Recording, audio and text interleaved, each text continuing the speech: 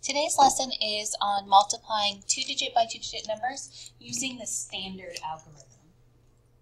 So here are our learning goals on our learning goal scale. So more specifically, we're going to explain multiplication with calculations of 1 4-digit problems using particularly equations. And we're also going to look at multiplying a whole number up to 4 digits by a 1-digit whole number using strategies with place value and operations. So here are the steps to solving a problem using the standard algorithm. Please make sure you write this down in your notebook. All right, and then here are the steps, so we're going to go over it. So first we're going to write the multiplication problem vertically. We're going to multiply the ones and write the answer in the ones place. So 9 times 5 is 45.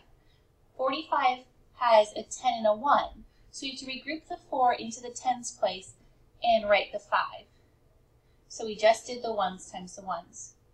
Next we're going to do the ones times the tens. So we're going to do 5 times 10, but we're going to add this 4 because 40 is 4 tens, so we're going to add 4 tens. So 1 times 5 is 5, plus 4 is 9. So our final answer is 95.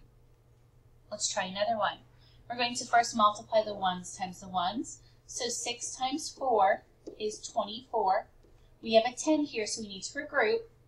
So the 2 goes in the tens, above the tens place, and the 4 goes in the ones place.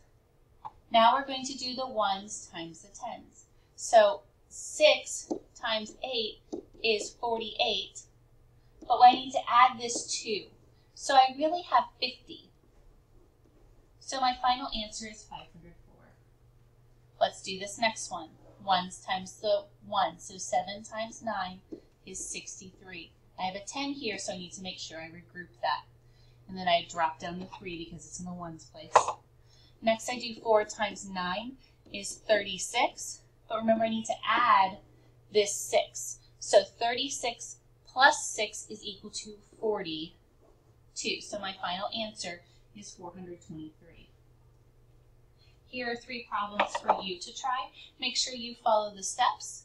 Thank you so much for your hard work. I will see you tomorrow. Here's your learning goal so you can review it after you've seen this lesson.